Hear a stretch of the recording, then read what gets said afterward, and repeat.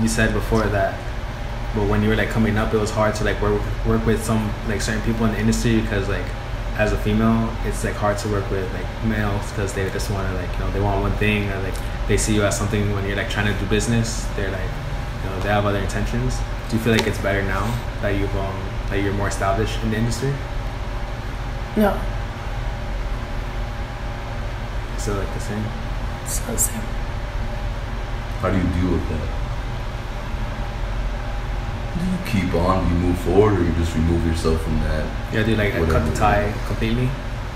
It depends on the situation, you know. Sometimes you put a person in check and they understand what it is, and then it's fine. You can like work with them, you know. Mm-hmm. Sometimes the ego is just, you know, larger than the brain.